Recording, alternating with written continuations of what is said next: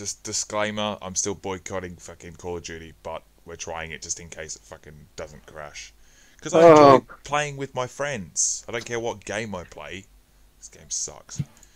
Anyway, it was raining, right? And the school I went to had a staircase, and it was like, you know, half a staircase up, and then you turn to the left, and you go another half a staircase up, and then you go left again. Yeah, I understand that. And you got like 2 steps down, and then it's straight, and then you turn right alongside the building. So, like, that's your sort of veranda thing, right? I'll be right back. Hope I can make it to my bed and back. Oh no! I'm going to pause this story until he gets back, because it's important that he hears the whole story.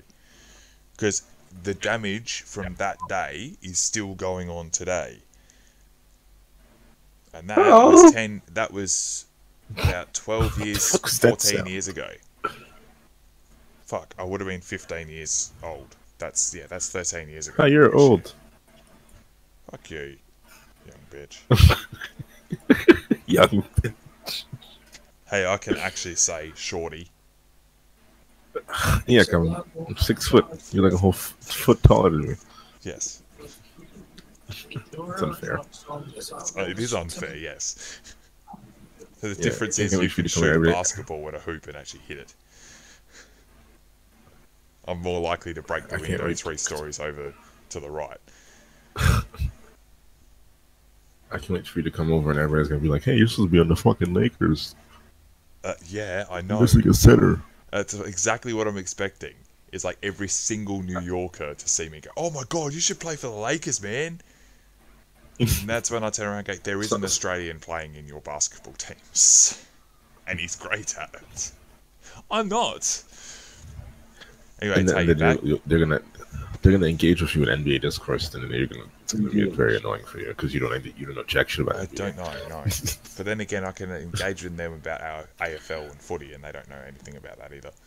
Did someone join me? That was a bad idea. People might actually think you're in the NBA, which is funny because people do that. Like, "Hey, are you a?" And then at that point, you just might as well just say yes. Tay joined me, so let me know when you're in here, Josh, and I'll join you. I'm at 99%. Alright. So, Tay, you back? Type shit. Alright, I'm continuing my story, right? So I went up the stairs, right? And I went up the second stairs, and then I turned left, and I went down those 2 stairs, right? And I was getting ready to go right, and just as I turned right, my feet slipped out from underneath me, and I fell straight on my knees. And I could feel the pain through my knees right now.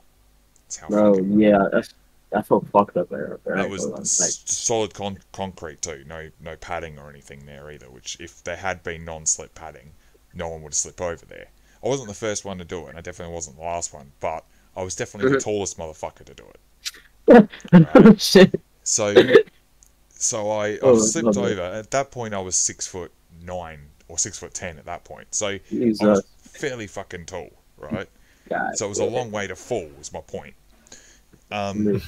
So I get up. Everyone's laughing, right? One of my classmates.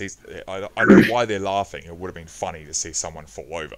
It is usually funny afterwards, and the person who falls over, assuming they're not too badly hurt, usually laughs with you afterwards, assuming they're not pissed off for falling over.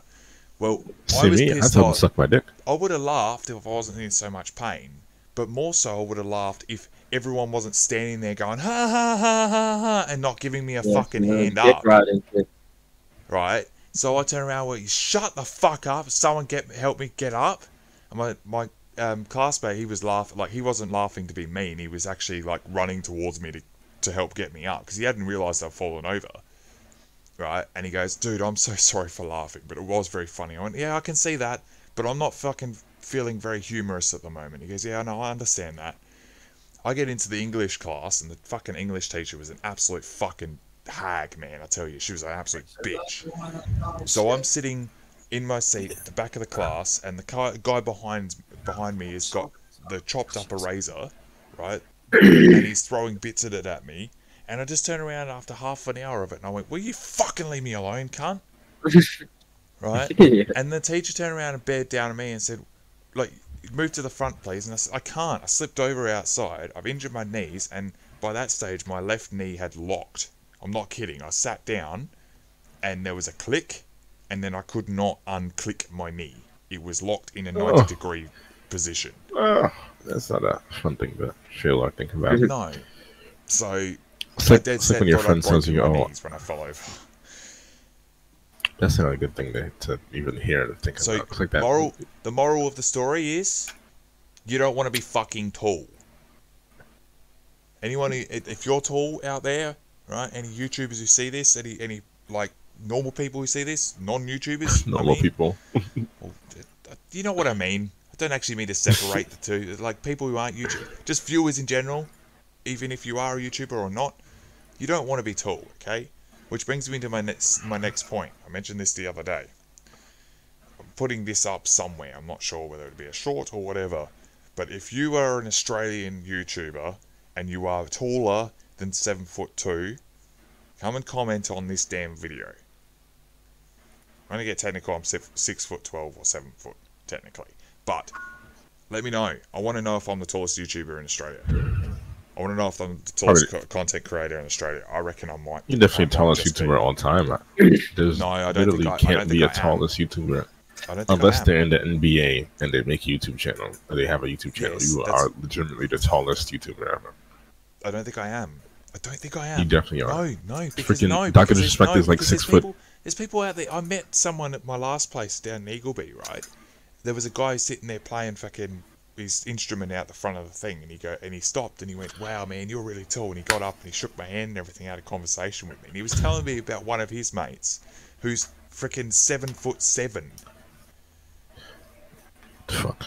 And I went, "You're fucking kidding me?" And he goes, and I went, "Excuse my French." And he goes, "Oh no, that's fine." It's like, when I realised that's how tall he was when I saw him last year, I hadn't seen him for 6 months. When I realised he'd grown that fucking tall, that's the reaction I gave too. But don't feel bad, man, you're not alone. And I went, "Dude, the Giants are going to take over one day." And he goes, "Exactly." No, but dead serious though. If you're out there on YouTube, if you're a content creator, comment on this, man. If you see it, man or woman, assuming there's a woman out there who's 7 foot tall, I'm not saying that that's impossible, because it's not impossible.